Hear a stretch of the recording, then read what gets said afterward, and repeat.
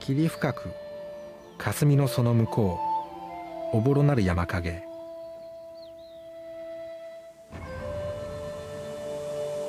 たゆまなく清らかに響き合う澄んだ流れ。今宵咲く瞬く間に全てを覆う命の訪れ。生きねば殺さねば。 The Seediq warriors hide in the mountains, waiting for the right moment. It is time now. The forest was rife with the crack of gunshot.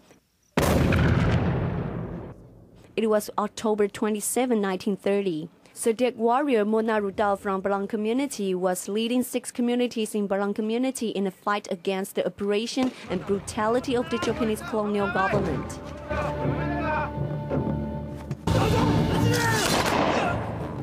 This uprising was an eruption of anger of the Seediq people after long years of oppressive rule of the Japanese. They held on to the spirits of Seediq ancestors and vowed to defend their mountains and forests until they died.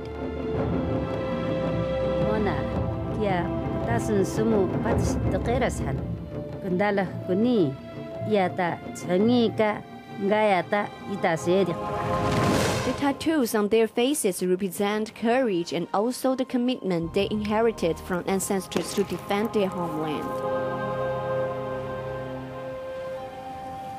Mona, ma mudayang ling pati sedekeras.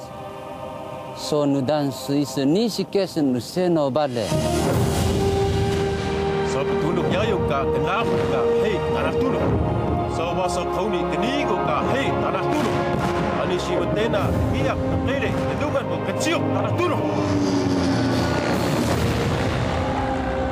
Several hundred indigenous people were killed in the Paran community incident, which started on October 27, 1930 and lasted for 40 days.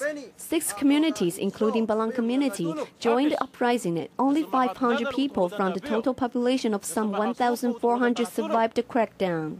When the situation worsened, Mona Rudaw hung himself, refusing to be captured alive and killed by the Japanese. Other Seediq people continued the fight for their belief to defend their homeland.